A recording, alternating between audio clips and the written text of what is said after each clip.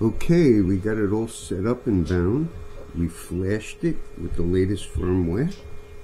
She's all set up, it's plugged in and ready. We're going to plug the VTX in now. Let's get this thing going. It should flash green in a minute. There it goes. And she's bound.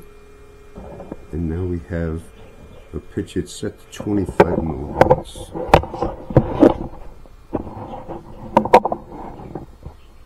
There she is right there. Very nice looking though. Wow. The monitor I'm using is a 1080p monitor. 60 frames. I think it does go up to 100, but we got it on 60. It's working really well. It's nice. And the settings, 25 milliwatts. Standby mode is off because we don't have it hooked up to the TX and RX. 720p resolution. I could bump it to 1080. Looks really nice. Channel 1.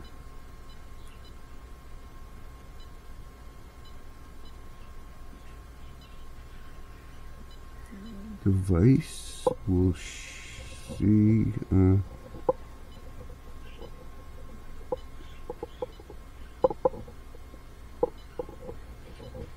Device info set to the latest firmware 38.43.4 and the TX 38.43.4.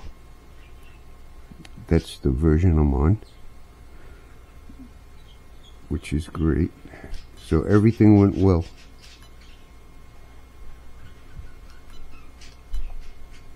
And we got a really nice picture.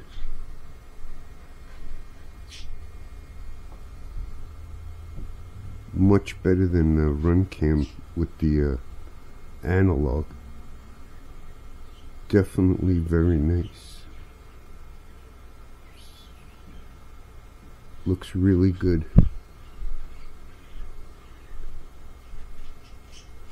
Here's my birds.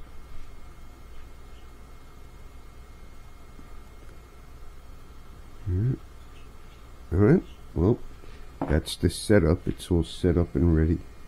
We're going to have to unplug it because I don't want it to overheat, even though it is getting hot and it's on 25 milliwatts. That's kind of crazy.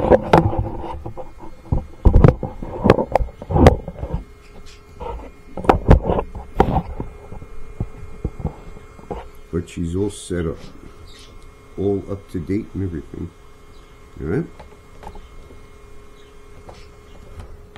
Have a nice day. See you on the next video. The install video of on the drift.